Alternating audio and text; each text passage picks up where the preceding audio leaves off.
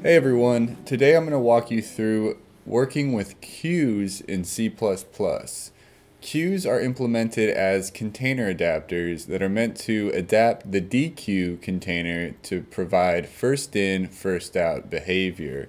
To illustrate just how queues work, we're going to build a simple program that will print out the members of a queue.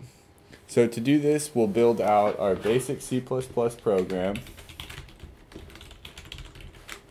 We'll include IOStream, and we'll also include queue. And then we'll make sure that we're using the standard namespace. So inside our main function, we're going to want to declare our queue. We do this with the following syntax.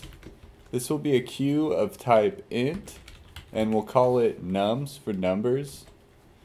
And now in order to populate our queue, we can use the built-in push function.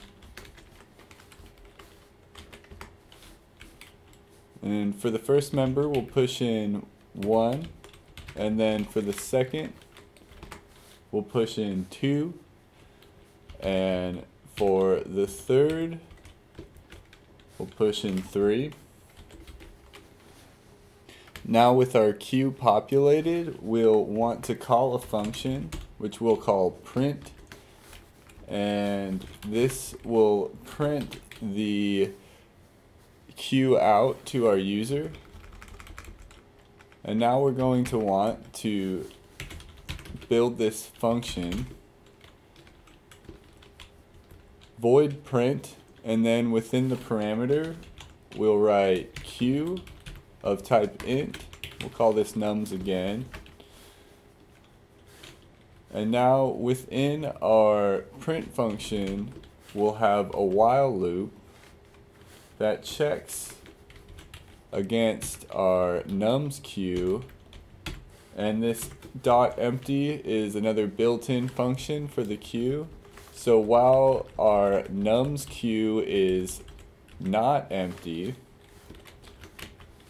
we will print out nums.front. This is another built-in that will pull from the first item of the queue. This is a first in, first out container adapter, just to remind you. And then we'll end the line. And then we'll use nums.pop, another built-in, to iterate through our queue. So we'll give this a save.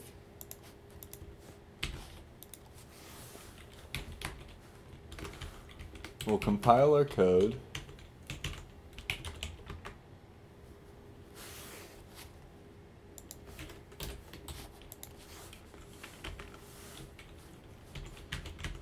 And when we run our code, we're given 1, 2, and 3, which are the members of our nums queue.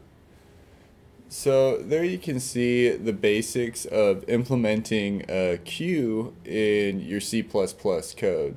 This first in, first out characteristic of queues comes in handy when writing code for processes that follow a strict schedule.